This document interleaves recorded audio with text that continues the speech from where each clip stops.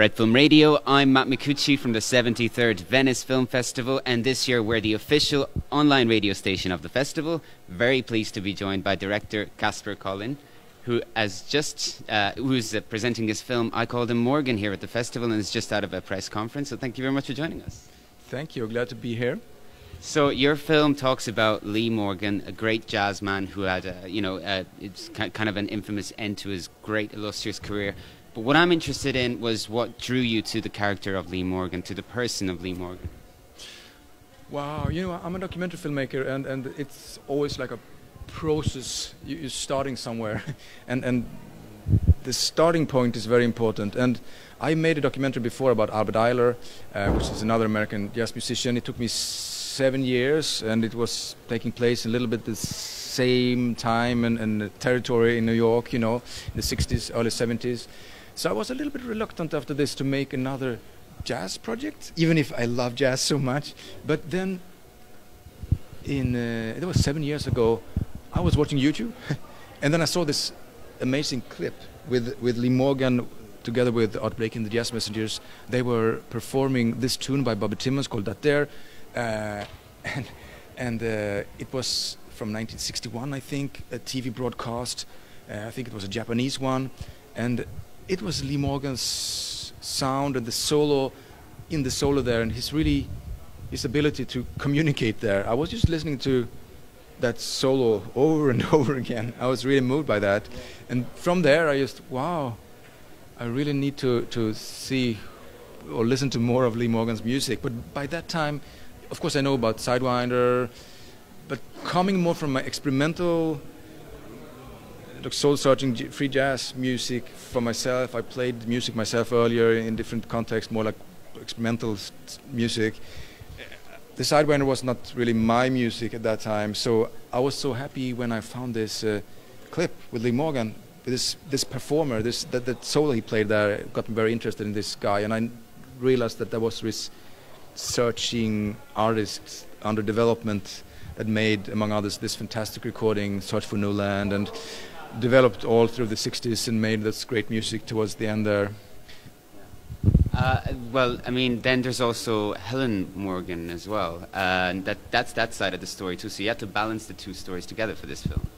Definitely, and that was the thing, when I've heard this fantastic communicator, this Lee Morgan, that moved me so. I did some research and found some people. There was many people around that know Lee Morgan and used to play with him, and I just started to meet them, and quite immediately they started to talk about Helen, and as I think most jazz lovers or music lovers, they know about that Lee Morgan was shot by his wife or girlfriend. Most people thought it was, or a woman, and that was Helen. That's what you can read, really, and I did not know anything more than that. But then those musicians started to talk about her in a very lovingly and passionately way, and I realized that wow, there was something else there, because they talked about her as also saving him because he had a terrible narcotic problem during a big part of the 60s into the mid-60s, and then this woman Helen met him and started to nurse him really and brought him back to us. Really, and that's a fantastic thing, I think, and I thought that to really make a film about Lee, I think it also needed to be about her and the relationship and the love story they had. That fascinated me a lot, because both of them loved this music and also in a way made this music possible, because she helped him so much. And then you have this wonderful thing, which is a taped interview, which has never really been heard before, right?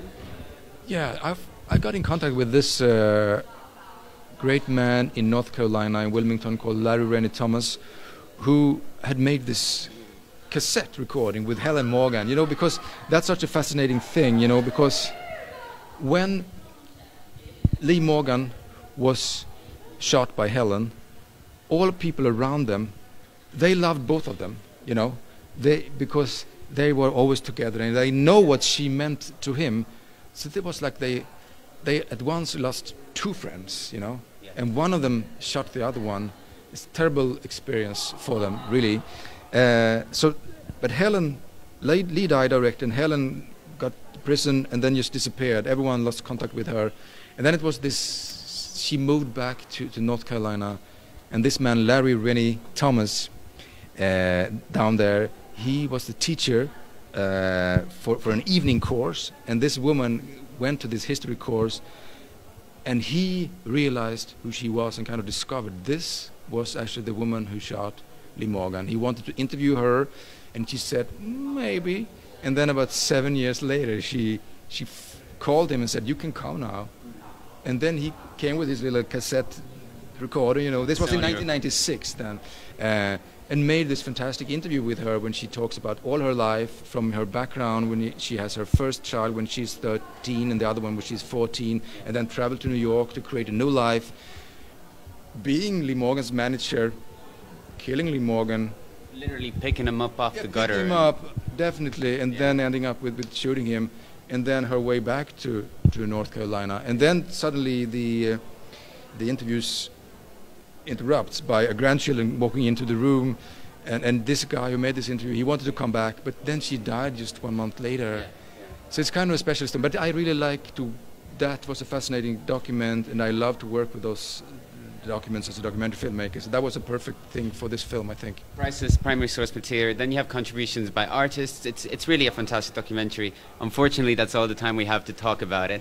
Thank you very much for joining us. It was a great pleasure. I Called Him Morgan. Great film. Check it out, especially if you're a jazz fan. And this is Fred Film Radio, the Festival Insider.